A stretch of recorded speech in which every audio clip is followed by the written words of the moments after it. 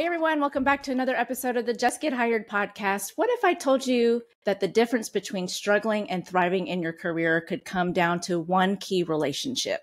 It's having the right mentor. Well, I'm Jessica Fiesta George, your host, and today I'm thrilled to welcome back a familiar face. Meet Chris Wilson. Chris has literally soared to new heights, both in the sky and in the business world.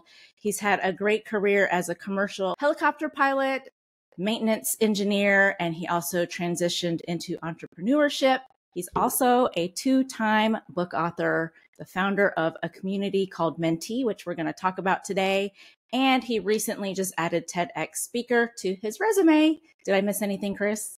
I feel like there's a lot of things, like once you go down in your career, like the next thing. But I want to mention too, before we even get started, like the only reason why I could do any of that is because I've failed time and time again. So while it sounds good, like up front on a podcast or whatever, we're doing a lot of, challenges and setbacks we're kind of faced leading to all those things. But I think you pretty much got everything. Well, last time we saw you, I think it was around this time last year, we were talking about your job doesn't suck, it's your attitude. Yeah. But I think a lot of it comes down to also, maybe you just don't have the right mentor. So I thought maybe having you on again to talk about Mentee, your new community, and why mentorship is really important, especially as you grow your career or your business. So I want to get kind of down to it. What do you think? Yeah. As far as the community Mentee, that's for early stage entrepreneurs, and we support them as mentors, as mentees ourselves. And I think that's because you're always learning. You're always learning about the next thing. Doesn't matter how many days, weeks, months, or even decades you have in your career, in your experience, whether that's business or not, is like you're always trying to figure out the next thing and just like refining what you're doing. And I think that's really key to finding a mentor. Is it's all about trial and error, and it's all about like continuing to iterate and change as you go, as you learn more. Well, when I think of some of the most successful people in the world, like from CEOs to athletes, they attribute a significant part of their success to mentorship. When they get on stage and they're accepting the award, they're always thanking certain people. And a lot of that has to do with mentorship. Do you think that's the code to unlocking success? Yeah, I mean, I think that's definitely part of the code. It's funny, like when I was younger, I used to think like I can do everything myself and I have this and I don't need anyone. And boy, was I wrong about that whole situation. So I have a previous background in fitness and training and competing there. And when I think back to those times, it's like I had probably like 10 people on my team. And those were whether they're trainers or coaches or nutritionists or posing people, and like all of these people that helped me. And same thing when I gave my TEDx last year. And it was just like a whole team of support, a team of people helping you write, helping you figure out kind of what things to do, what things not to do. And I think learning from those people unlocks that level that like you can't reach on your own. And at a faster rate too. I think that's kind of the key thing to take away is, can you do it on your own? Perhaps, but definitely not as fast, and probably not to the same level or get to the same level as you could on your own. So let's kind of understand the role of a mentor for people who might not be familiar. Can you maybe define in your words what mentorship is and how it might be different from coaching or consulting and advising? Yeah, so a mentor is like, it would be similar to the realm of consulting and advising because you're helping guide. I think that's really the key, where coaching is more on the side of you're asking powerful questions to help them come up with the answers or help them come up with the ways that they actually want to solve that. So I'd say it's almost like a hybrid of, like coaching and consulting, where you're guiding them toward that thing. So from your previous experience, from your experiences, your failures, your triumphs, you're helping someone else to do something in a similar field that you've either done it or you have experience in that field doing it, something similar to that. Okay. So what about like the positives and negatives of mentorship?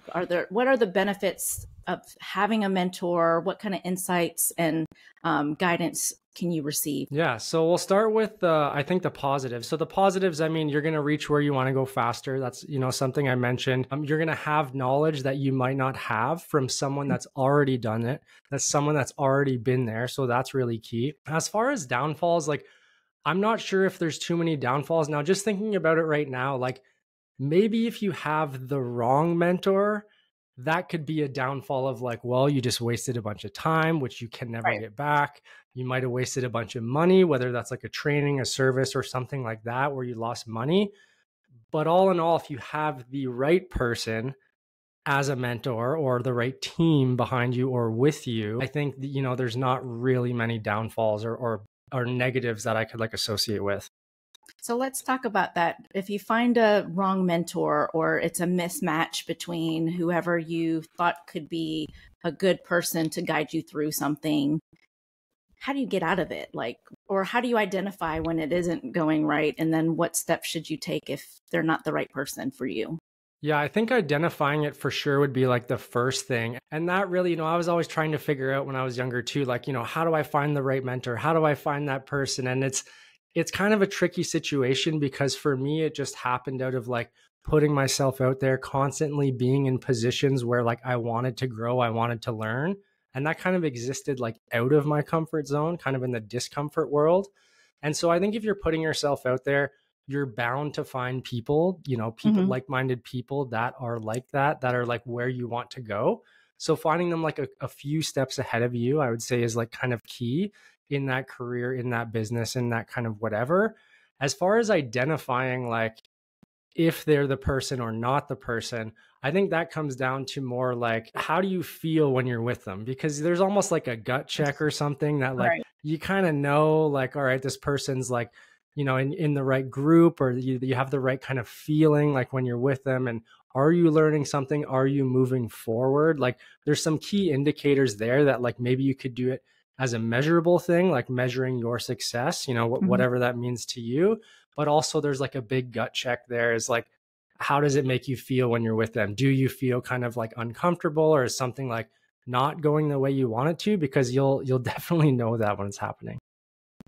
Think there's not a one size fits all mentor bucket, right? So for different things that you're experiencing within your career, or if you're starting a business or whatever, that fill in the blank is, you have to have a different mentor for each thing that you're going through. So how would you find a mentor? Like, do you just hop on LinkedIn or do you join a community? How do you even find communities like the one you have? Because in the States, we have, there's, I'm sure, something similar to what you have in Canada, but, what are some best tips for people on how they can find a mentor?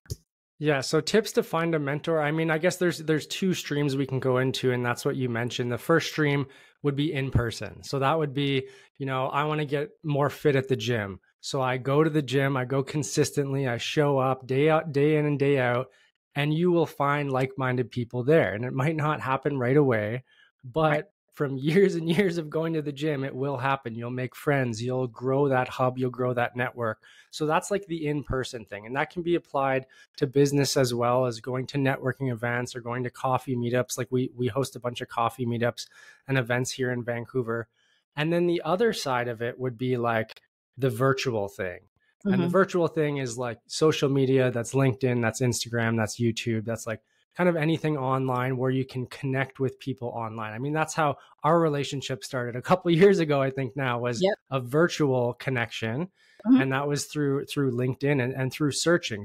That's the other side of it where like you can just go on Google, you can go like LinkedIn is definitely, I would say, up there in Yep. terms of like good relationships, meeting good people, especially like career, entrepreneurship, business.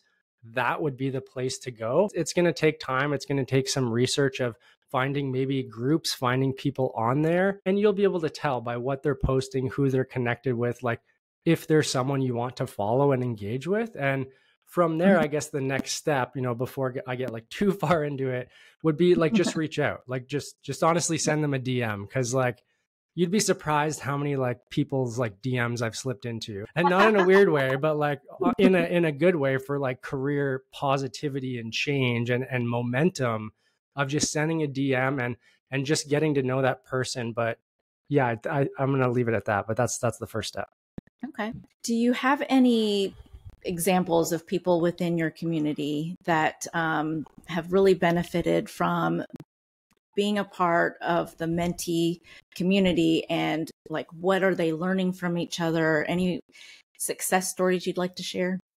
Yeah, as far as like what they're learning from each other, I mean, it's really important, like in whatever you do, to have like that ecosystem around you. And that's like the Mhm. environment of people you're surrounding yourself with that all have like a similar goal. So for us, it's really about solo founders or solopreneurs. So those building businesses. So that's like from the idea phase Mhm. into like discovery and actually like launching.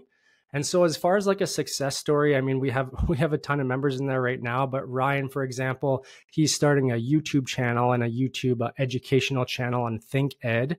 So Think Education, and that helps teachers actually in the first 5 years of their career in their industry to kind of understand some hacks, so to speak, or some tips, so to speak, in their career.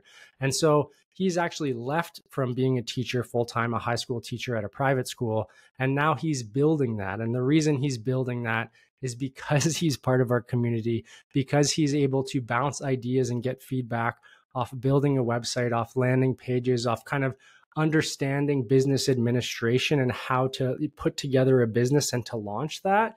And so we've Mhm. really been able to support him in kind of taking those next steps to do that. So that's just like one small example I can think of right now. I love everything you guys are doing. I follow the journeys on Instagram and online. So we'll drop links later, of course, so people can also find that. But what would you say? I know you are a career coach as well. You know, career coaching and mentorship. If you find the right career coach, they can also become a mentor. But why is it important too for career success? I think as far as like, finding a mentor in career success, I mean, that definitely goes hand in hand, whether you're building a business or whether you want to gain more experience in your career. So I think that kind of goes down to like constantly learning, constantly iterating. So I would say like my best thing in kind of that topic would be to invest in yourself. And that is a key that, I've been able to do fortunately over the last 2 decades. And that's paid like huge dividends and return on investment for me. And that could be investments through courses, that could be investments through training, that could be investments through mentorship. So I think all of those things like add to leveling up your career, so to Mhm. speak. And that would be through gaining more experience, gaining more training. And typically, what that looks like is if you do that long enough over time, that means more money for you. That means more negotiating power. That means kind of you can like leverage yourself as an asset to a company because you just Mhm. have more to offer and you can solve more problems. Well, Chris, where can people find more about Mentee? Tell us just a little bit more about like what's involved. How can people join? Is there an application process? All of the fun stuff. Yeah, as far as Mentee, it is an application process. So we like pride ourselves on vetting highly entrepreneurial people that are positive, that are uplifting, that are supportive. So you do have to apply to get in. You can find us at menteecommunity.com, and that's our landing page. You can learn about what we're doing if there is space available. And as far as on Instagram, it would be mentee.community. And if you want to just go to my website and follow me or learn more about what I'm doing also outside of Mentee, you can go to chrismwilson.com. Perfect. Well, we'll put all of those links in the show notes. Any last minute tips that you want to share? Last minute tips for mentorship. I would say be hungry and know that this is a marathon. It's not about figuring this out in 7 days or on next Monday or the start of next month. It's really about just being consistent, showing up day after day, month after month, and eventually these things will unfold. So I think don't rush it. That's my last piece of advice. Don't rush it and be consistent and show up, and things will work out in your favor.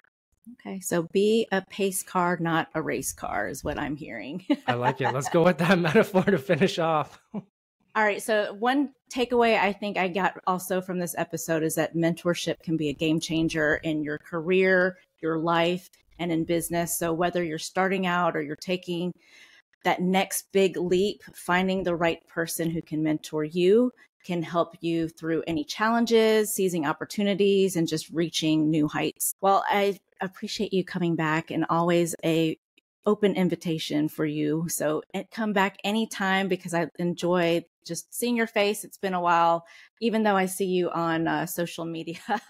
It's great for you to be here and share all of your inspiring stories. And I'm so excited to see what's going to happen next. Any new books, TEDx talks, or anything else we should be on the lookout for? Nothing new on the lookout right now. Just building, scaling, and just being consistent, kind of like I said. So that's the key. And yeah, thanks so much for having me. Happy to be back, and I'll be back for sure. Absolutely. Awesome. Well, if you guys enjoyed this episode, don't forget, subscribe, share it with someone who might benefit from it. Leave a review. Follow me and Chris on LinkedIn, Instagram. I'm also now on TikTok. Be careful, but let's keep this conversation going. And as always, you can find more resources and episodes on my website, jessgethired.com. So thank you guys for tuning in. Until next time, keep striving for success and surround yourself with the people who can help you get you there.